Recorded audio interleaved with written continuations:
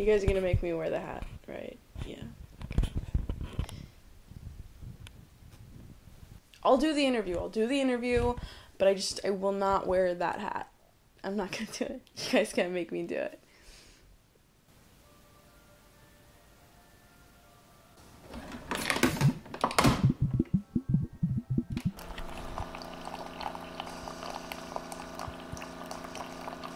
It's just coffee. It's not a potion.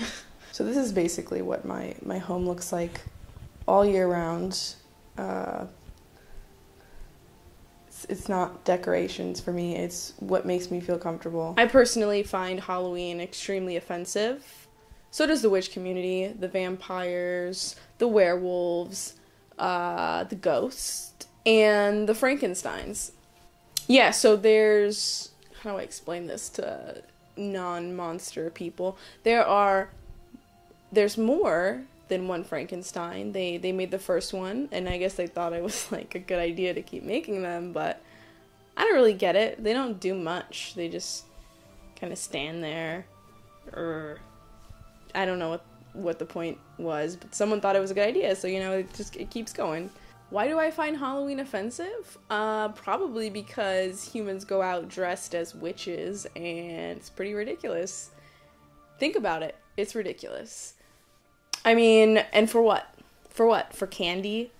Witches don't eat candy.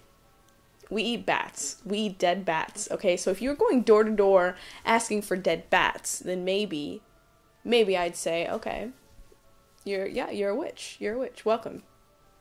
And I'd have to see you eat it to prove that you are a witch. Welcome to the coven.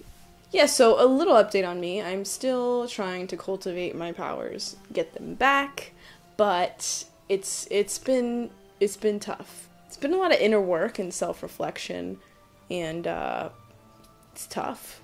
It's really tough out there. I think I'll get it though. I think I'll get it back.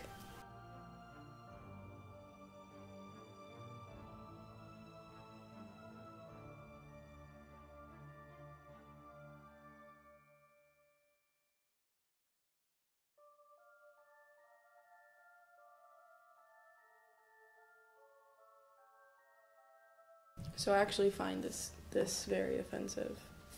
Do I look like this? No. But a friend gave it to me, so I felt bad. No, I'm not putting it out, but look at her. It's not what we look like. It's it's just rude, honestly. Look at that. That mole. Come on. Look at her eyes.